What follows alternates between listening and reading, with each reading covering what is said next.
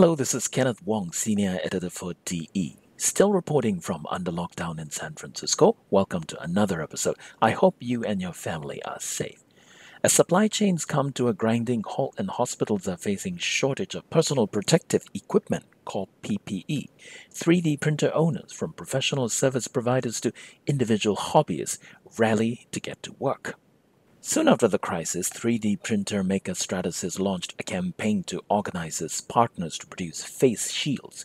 Now, face shields protect doctors and nurses from droplets when treating patients with COVID-19.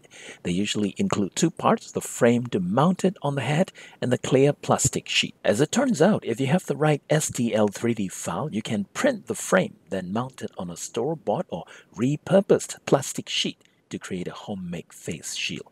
This is exactly what Stratasys started producing with its partners' help. Other 3D printer makers like 3D Systems and industry groups like America Makes have also launched similar projects. So if you're a 3D printer owner who wants to get involved and help, you can check out some of the links published in the text version of this report down below. The Columbus, Ohio-based CAMS, which stands for Columbus Advanced Manufacturing Systems, is also making face shields and donating them to healthcare workers. Here is CAMS CEO Jeff Trevorrow. We're a company located in the Midwest, and we provide engineering solutions to manufacturing and design companies, things like software and 3D printers. And we have partnered with our customer, Rogue Fitness, to help support their efforts to create these face shields for first responders and medical professionals. Rogue is sending these things out for free to hospitals all around the country. Rogue is also in the process of creating some hard tooling. They'll have molds coming in a couple of weeks. But right now, there's still a need for more people to be printing these. So if you have a 3D printer or you know someone who does or you'd like to have one, then let us know and you can join in this effort.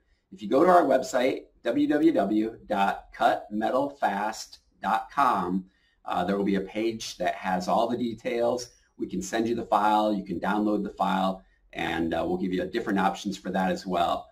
A big thanks to the people who have already joined in. So appreciated. It's a tough time in our country, but in every crisis, there's opportunity.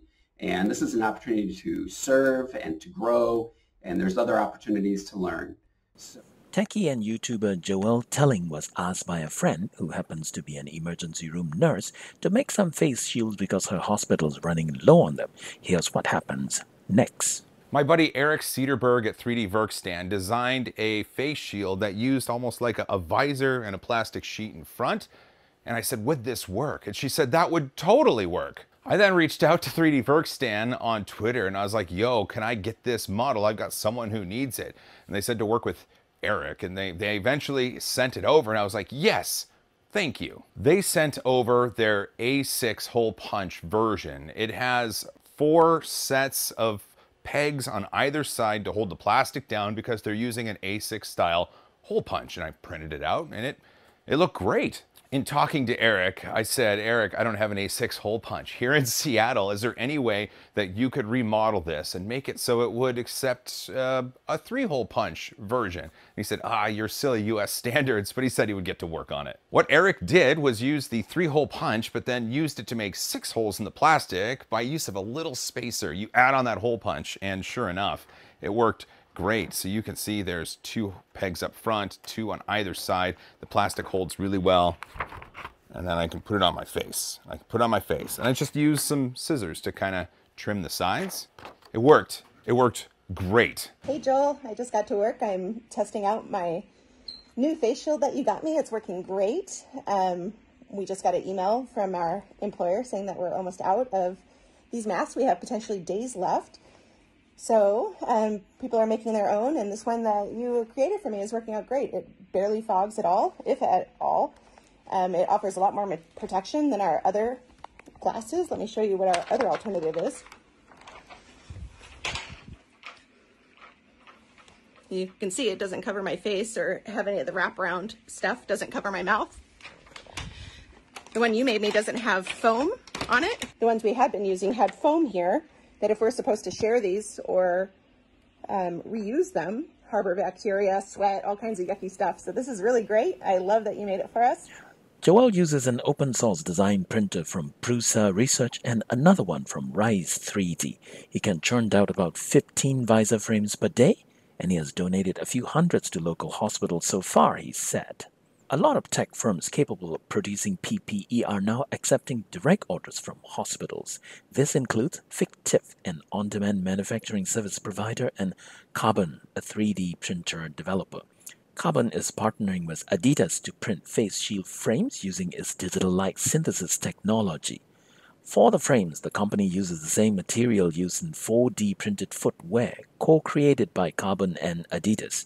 Carbon is now producing 18,000 PPE face shields per week, according to the company. Carbon plans to make the printable 3D file open source so anybody with a compatible printer can print it. Carbon is also producing testing swabs to increase the volume of tests possible to identify people with coronavirus. The company says it will scale up to 1 million swabs per week. Some simulation software vendors have been using their technology to better understand what happens when you sneeze or if you fail to maintain the recommended social distancing protocols.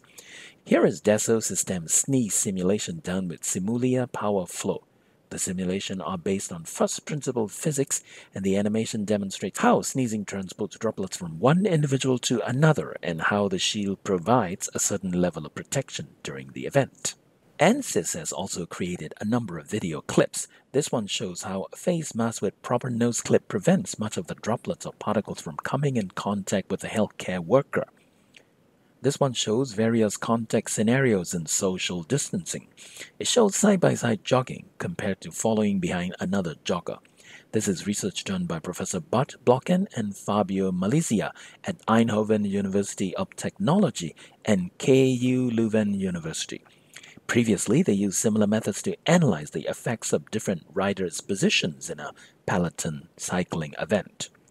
For more news on how engineers are joining the fight against COVID-19, go to Digital Engineering 24/7. That's digitalengineering247.com. Follow us on Twitter at DEEditor and subscribe to our YouTube channel called DE Streaming. That's it for this episode. I hope you are doing well, whether you are under quarantine or under different circumstances. Let's get through this together and let's keep inventing, innovating, and engineering. This is Kenneth Wong for DE. Until next time, bye-bye.